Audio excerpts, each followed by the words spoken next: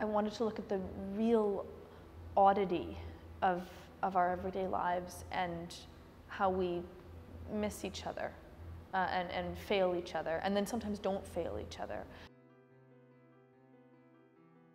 One of the stories in the collection is about this young girl who falls in love with a visiting circus performer who's an adult man, and she sees him for a day and she loves him.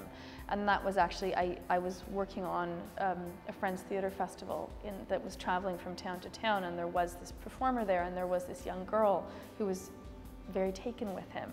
And nothing else in the story, the rest of it is made up, but I was walking around thinking about her and thinking about what I saw in her of that,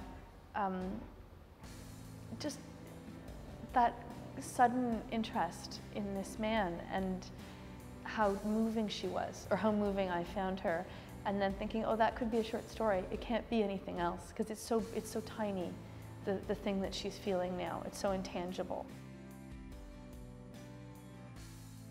Plays are driven by conflict. They're driven by conflict and they're driven by action. And a story it has more meditation to it. And so I felt like I wanted to, as a writer, make a bit more space for that meditation. To write a lot and to treat it very prosaically, to treat it almost like a job, if that's possible. I know it's often not possible to treat it like a job, but set yourself a quota, sit down, do it, and you'll slowly get better. And write about